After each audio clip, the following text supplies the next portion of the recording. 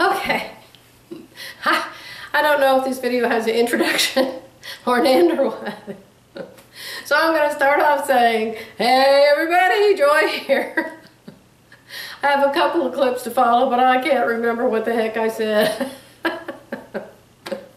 So this will be the beginning, and then wherever the last clip ends, it ends. I'm done with that quilt now, which you will soon see, and I'm getting ready to start another project. Goodbye for now. Or wait, I guess you have a couple clips to watch, and then goodbye for now. Until later. Can you tell I've worked too long today? Hello, hello. I'm looking at this screen, I'm like, it's like a 1/4 inch tall over there. I have to show you what my lightning fast mind figured out. You know what? You know that saying that necessity is the mother of invention? Oh my gosh, is it ever? I didn't invent anything, but after crawling around on my hands and knees last night on this wood floor, I laid in bed last night thinking, oh gosh, I'm going to have to bring that ping pong table in the house.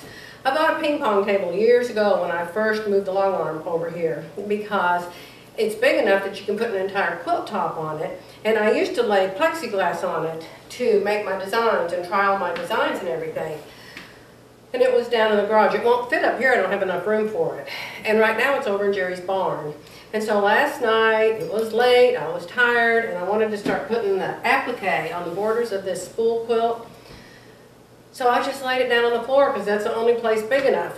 And I needed someplace hard because I'm pressing this applique on here with the steam machine on the back. And it's really cool. These I already bought. These are called silhouettes from Edith the Sitar. And you can put them on and see they won't fall off. But you can take them off if you want to. And until you hit them with an iron, they can come off and go back on 1,000 times, which is probably at least how many times I'll do this. But anyway, middle of the night, I thought, I wonder if I pushed my two tables together, if it would be big enough to put my quilt top on. Now you can see this is not a huge quilt. I don't even know how big it is. Let me see.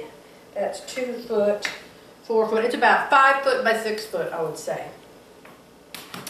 So I guess just a good lap size quilt. But even if I had a bigger one, you know, you could get this much of it flat to work with. So doing applique, oh my goodness. And I don't know what I paid for these tables, but whatever it was well worth it.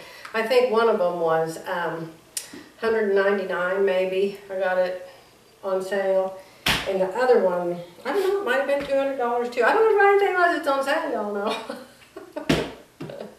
So anyway, I am working on my applique, and when I get it done, I'll come back and show you, okay? I have to fiddle with a whole bunch of leaves and tendrils and vines, and of course my vines have to be perfectly spaced.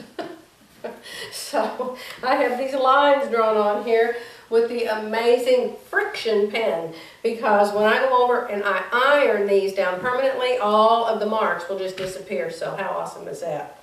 Anyway, just want to tell you all that. Bye for now. Okay, it's me again. It's still Sunday. I probably didn't tell you what day it is yet. It's Sunday, and it's let me see, June 18, yeah, it's Father's Day, June 18, 2017.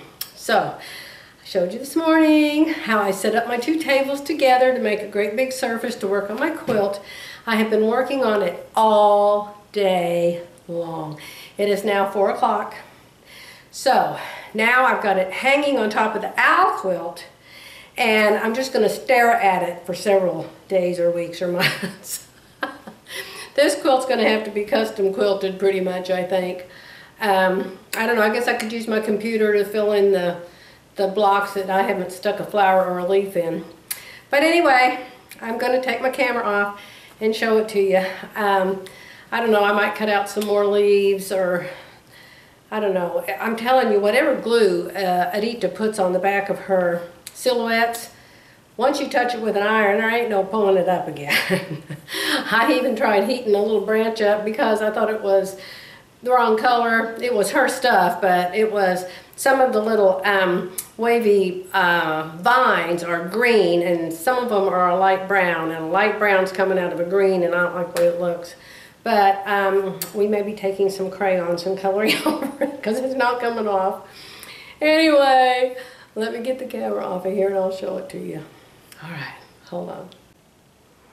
Okay, there she is.